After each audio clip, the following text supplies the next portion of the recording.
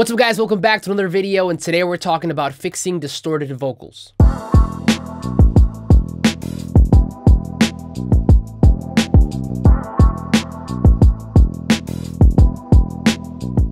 So a lot of the projects that I get to work on, I also have the privilege to record and sometimes to even mix. Sometimes, however, I'm only hired as a mixing engineer, and at that point, you're kind of just hoping that everything was recorded properly so you can do the best job that you possibly can. Now, it hasn't happened a lot of times, but there have been scenarios where I receive vocals that come in with certain issues, like too much noise floor, or pops and clicks, and of course, distortion. Now, in situations like this, I always have to go back and forth emailing with the engineer or the artist if they recorded themselves and ask them to resend better vocals, but this can definitely prove to be a very frustrating experience for both parties. On one hand, I know that as an engineer, I can't possibly do the best job that I can if I don't have quality vocals, but I also understand the perspective of the artist because now they have to re-record, and to replicate the energy, the vibe, and the flow can be a challenge to say the least. Now, the best thing to do, the best solution in scenarios like this would be to show them how to properly record a vocal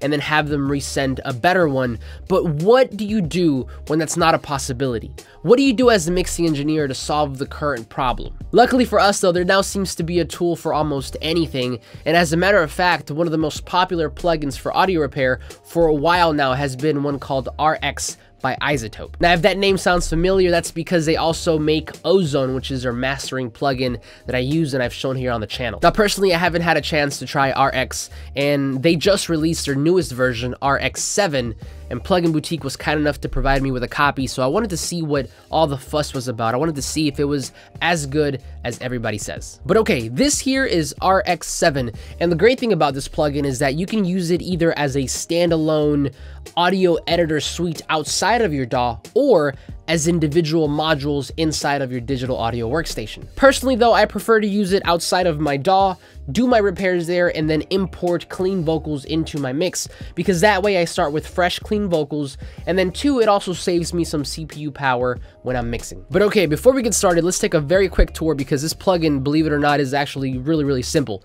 Now, in the middle, this is the main audio editor window. This is where you would see your audio files once they're imported, and to get them in here, you could either browse for them on your hard drive or simply drag and drop. At the bottom, you're going to see some transport controls as well as some metering, and over to your right, you're going to see all the modules that you could use to do your repairs, and they range from breath control, de-bleed, de-click, de-clip, de-crackle, and a lot more. Now for this video, I'm going to be using a vocal snippet from a fantastic artist that goes by The Next Day. I'm actually in the studio with him now working on his debut EP, so that's exciting. But this here is a vocal snippet from an old song that he gave me permission to use, so let's bring that in now. So I'm going to go ahead and open it up on my hard drive, and here it is.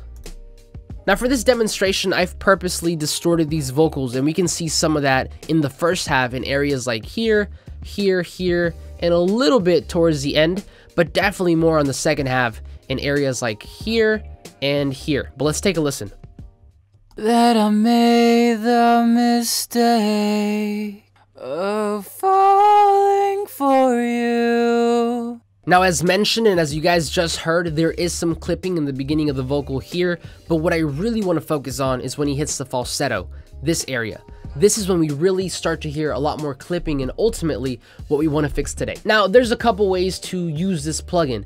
If your audio only had one problem, like in this case where we just want to fix the distortion, then we would come over to the right to our modules and click on whatever we want to use. So for us, it'd be de-clip, and then here we would get to work. If your audio had multiple problems, let's say for example that not only did we want to remove the clipping, but also maybe some pops and clicks, what you would do at that point is instead come up here to the top where it says module chain, and here you can start to add different modules and create this sort of audio repair vocal chain. My favorite way to use this plugin, however, has definitely been with the repair assistant. Now, much like with Ozone where we got a master assistant, with RX we get a repair assistant, and it's a handy little feature that really gets you most of the way there, if not all of it. So let's go ahead and use it now. So once you have the file loaded up, all you have to do is click on the repair assistant button on the top right here. Now immediately you're gonna get a pop-up asking you what kind of material you would like to clean up, and you get dialogue, music, or other.